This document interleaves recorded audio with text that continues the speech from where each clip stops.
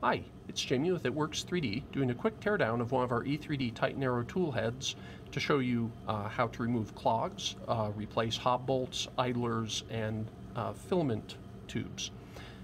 So the nice thing about this is you don't have to tear it down entirely. The TAS tool head just has two screws that hold the fan duct in place on either the Mini or the TAS. The Mini has a screw over here, which we're going to remove with a 2mm hex driver. And you'll find one kind of in the back on the Mini. Now on the Mini, this screw retains the front of the fan duct. On the TAS, the fan duct is retained by this screw and this screw that hides down right in here. So we're going to remove it.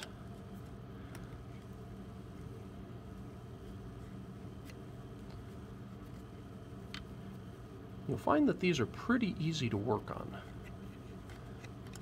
The screw's an M3 and they're 10mm long. And now you can just take your fan duct and just pop it down and out of the way. You have enough slack on the wires to pull it out of the way. This is a good way to get access to it for changing a nozzle as well. If you want to change a nozzle, you could pull this off, heat it up to 280°C, put a wrench across here, being careful not to short these wires, and loosen your nozzle. Replace your heat break as well.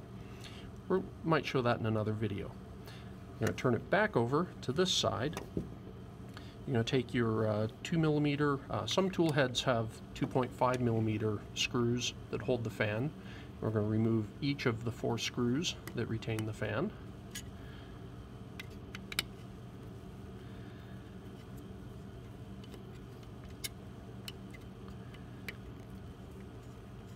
Twist, twist, twist. If you're really slick, you don't even have to remove the fan. You can actually get at the 4 bolts and just pull the whole half of the housing off, but holding everything together to do that's kind of a trick. And then you're going to loosen these 4 screws here.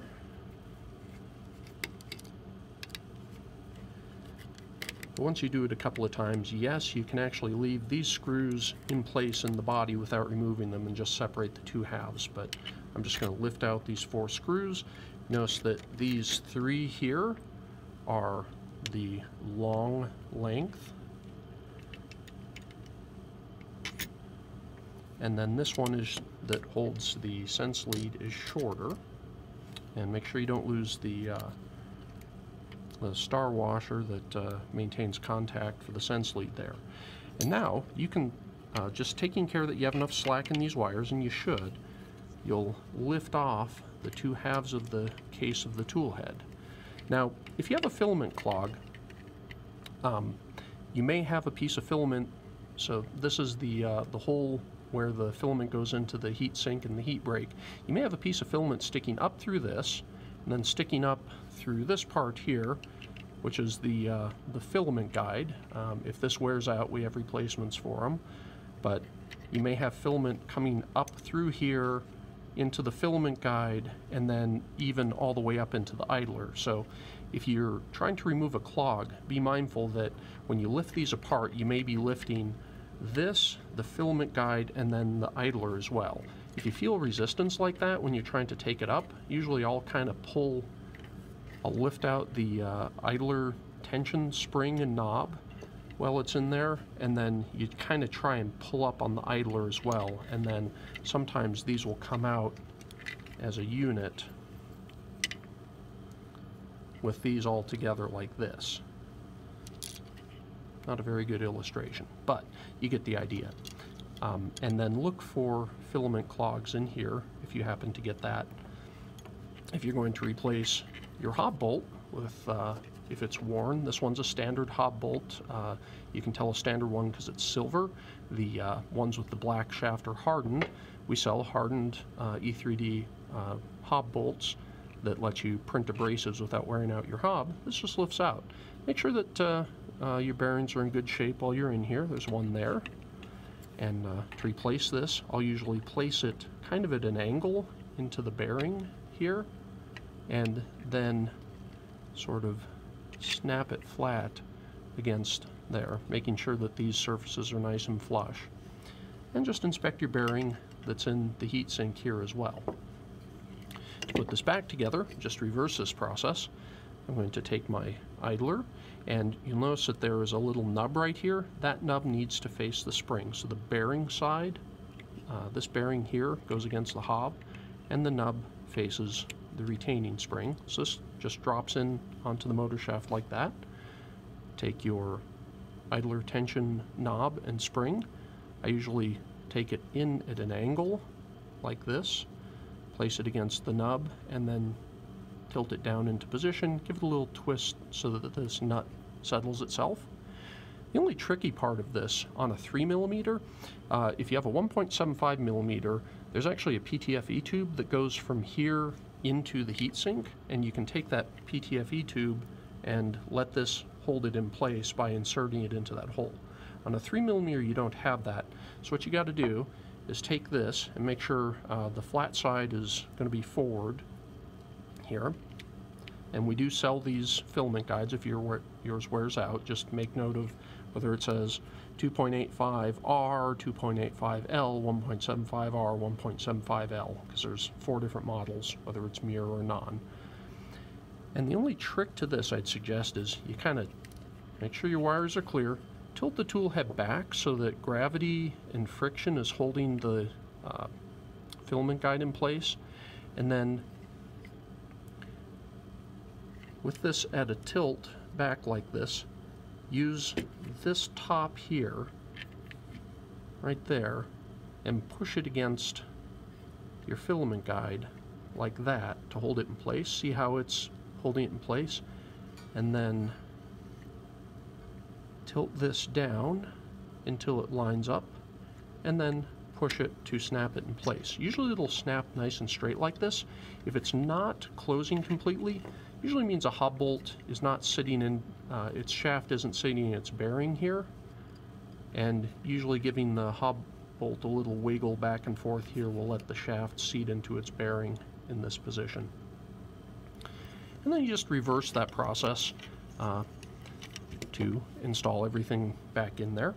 I usually start by putting the screw through the eyelet here, putting the star washer on, and now remember that this screw right here, the short one, is what you're using here. It threads into an insert in the plastic, so it just needs to be snug. You don't want to tighten it up too much or it'll crack that insert. These other three, these are your 3 long screws that are all the same length.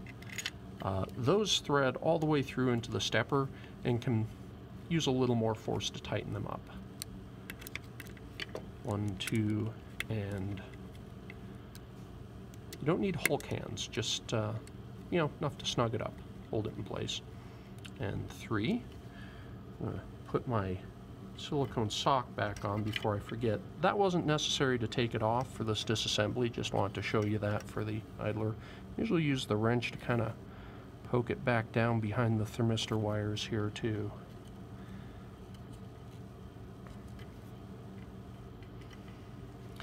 And then your 4 screws that retain your fan.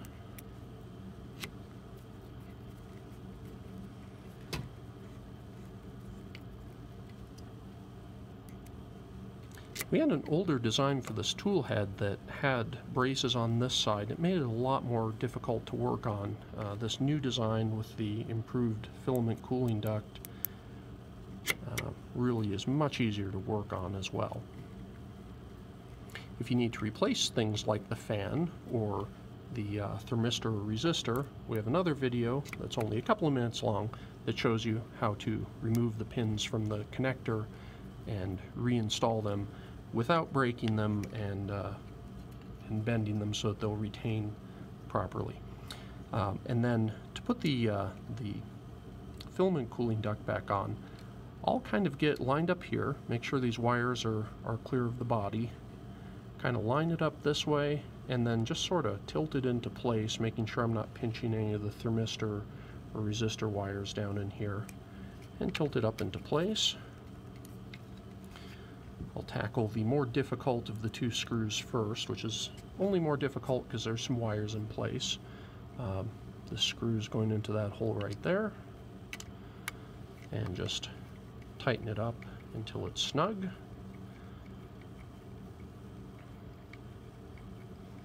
Like so. And then the other matching button head 3x10mm screw tightens up like so. So you can see these E3D Titan Aero tool heads are nice and easy to disassemble, nice and easy to clear clogs and replace parts on. If you'd like more information on these E3D Titan Aero tool heads for Lulzbot TAS and Mini, visit itworks3d.com. Thanks, and thanks for watching.